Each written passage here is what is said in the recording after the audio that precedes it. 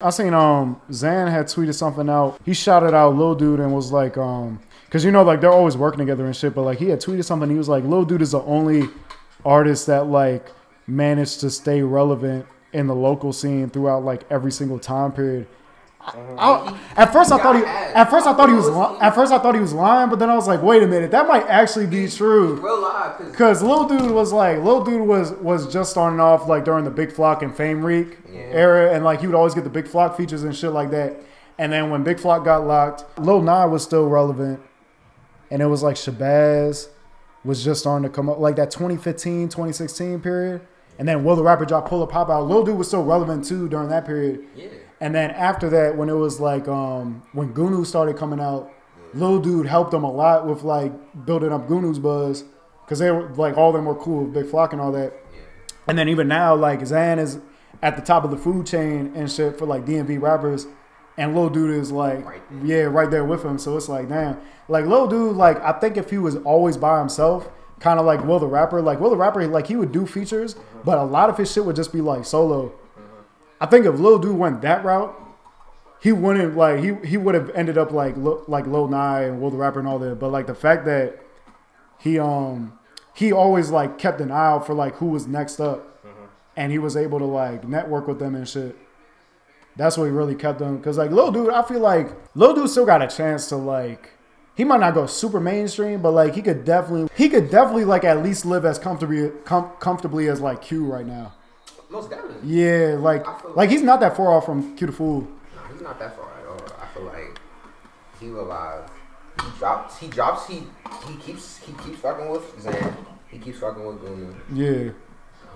Like how we were talking about how Young Manny doing the feature with Big Flock was real beneficial because like it was giving him more like local validation.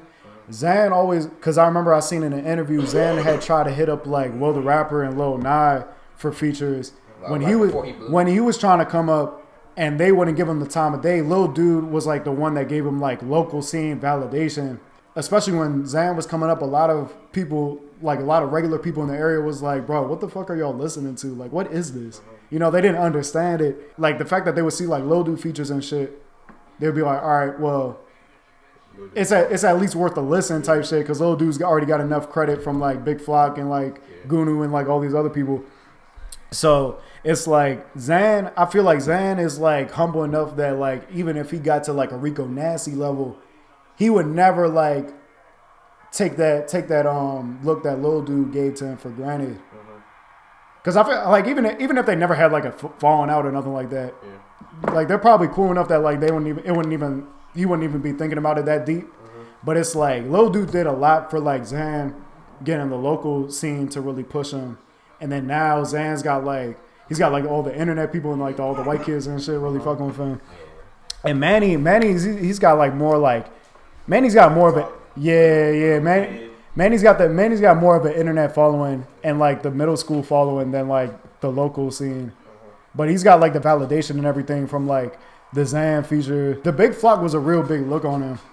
But he's got to do more songs like that to get the local scene down. But it's like, at the end of the day, like how we were talking about too, as an artist coming up, you would much rather have the internet scene on lock than the local scene. Because it's like, if you have respect from the local scene, no matter how far you go and how far you fall back, they'll always have your back or whatever. Because like somebody like Fetty Wap, who had like just straight internet and he got it so quickly, he had like no core audience to fall back on. Like if you have a core audience, you're always going to have like somebody supporting you type shit, you know?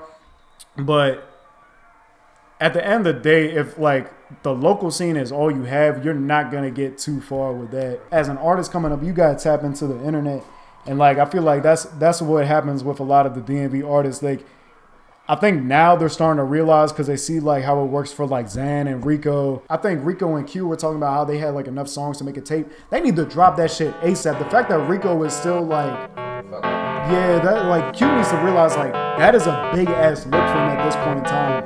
Me and Pat walk in your crib. Take all that shit out your fridge. I don't care what you say, bitch, I call dibs. Talk down my niggas, aim blicks at your ribs. Ball heads be spinning, ain't no Freddie Gibbs. Pack your touchdown, take it back like I script. When I hit her, I'm strapped, they got no time for kids. Hit the J and I'm smack, I ain't touching no cigs.